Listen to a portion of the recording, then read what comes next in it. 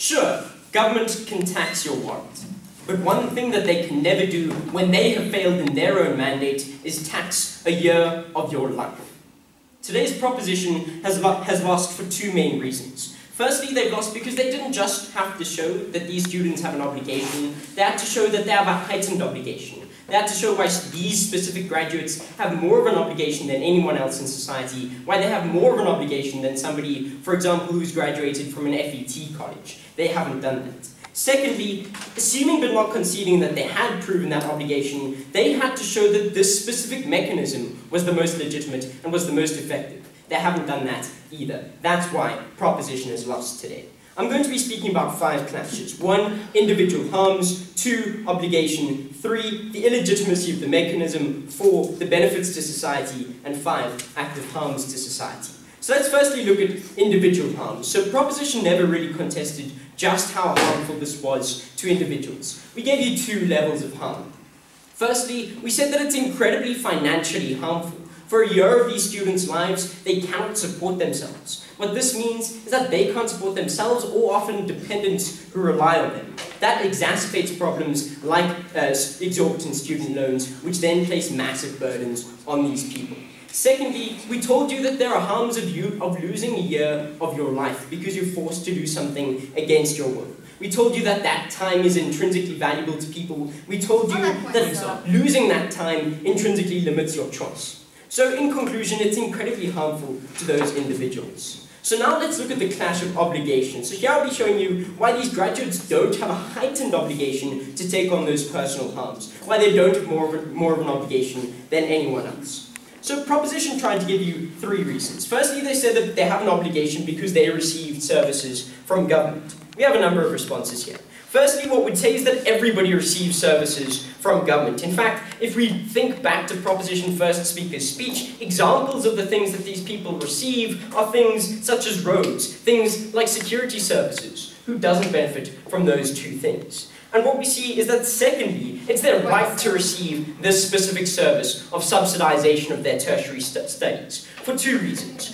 1, we see that these tertiary studies are needed by society. Government has a mandate to promote economic growth in its country, and this is a necessary factor in order for them to do that. For that reason, from society's perspective, we think that government has a mandate to provide that tertiary education, which otherwise would be inaccessible. Secondly, what we see is that the students deserve it themselves. What we see is that getting into university these days isn't just because you're lucky, isn't just because you're from a wealthy background, it's because you deserve to be there. Government has a mandate to provide those services. What does that mean? It means the government hasn't gone out of their way, they haven't gone over and above the call of duty for these specific people. We don't think that those people then have more of an obligation for that reason. So, the second thing that they told us is that they have an obligation to do it because it's the moral thing to do. 2 responses. 1, saying that it's the moral thing to do just isn't an argument in the real world. I didn't donate to Darfur, that doesn't mean that I had an obligation to do that. Secondly, they didn't show why this obligation, even if it existed, applies more to these specific people than anyone else. The fact is that anyone in society can go and give a year of their life to community service. Anybody can be useful. Why does that apply specifically to those people? No analysis on that qualification. Thirdly, they said that there's a utilitarian justification that it benefits society and therefore we can force people to do that. Well, what we see is that basically from the fact that they ran a moral justification before that, utility isn't everything. Government simply can't justify things based on utility. If they could, we would be doing things very differently. We would be in a very different society. We gave you 2 levels of unresponded analysis. Firstly, we told you that there are 2 actors. There are poor students who deserve that service from government, who don't have that obligation to society, but rather fall on the opposite side of that obligation. Secondly, we talked to you about richer students, students whose families have contributed to tax, students who are going to contribute to tax in the future, students who have already footed enough of an obligation to society.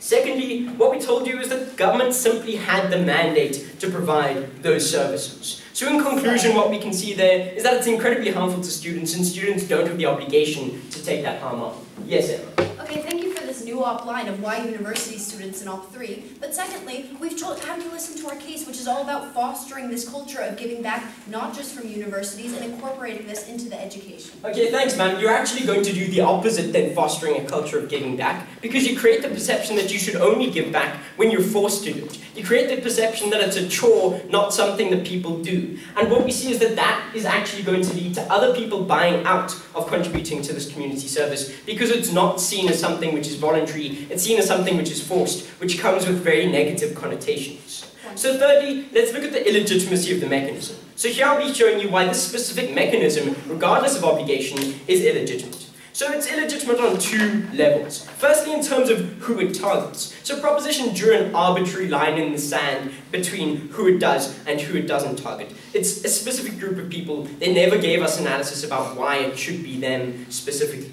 Secondly, it's illegitimate in terms of what it actually takes. So let's look at normal monetary tax. What we see is that with monetary tax, it's an objectively quantifiable amount. The thing with time is that time has different values for different people. Different people have different earning potentials, so based on that arbitrary distinction, you're taking different amounts from different people. So it's illegitimate on those two levels.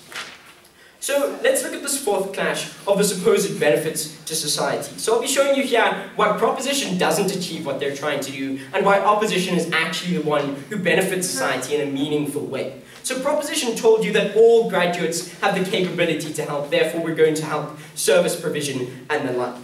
We've got four responses here. Firstly, most graduates simply aren't useful. Philosophers simply don't do much for this kind of thing. Secondly, even those who do have useful degrees aren't useful at that point in time because they're graduates. They can't do much without supervision. You need a superior to supervise them, and if they're there, then why have the graduate there? No, thank you. Thirdly, what we say is that they don't have buy-in, and as a result, they wouldn't be productive even if they had the skills necessary. 4, it creates this perception that something is being done and that you should only contribute when you're forced to. That's going to lead to less people voluntarily buying into the system. Secondly, they told you that it benefits social cohesion. Well, no, it actually increases that tension. Why? Because if you look at the perception that it's going to create amongst the upper class, it's going to create the perception that the poor are simply leeching off them, that the poor are stealing a year of their life. That's going to increase that kind of tension. Thirdly, they said that there are massive personal benefits. Well, if there were personal benefits, why would we have to force them? Inherent in the fact that they have to force them lies the fact that it's not going to benefit these people. So now let's look at the last clash of the active harms to society. So we told you about brain drain, we told you about the disincentive to study, we told you about the lowered ability to study for longer because these people then have to support themselves for an extra year after their studies. What that means is that they're less able to commit to longer periods of study because of that additional year.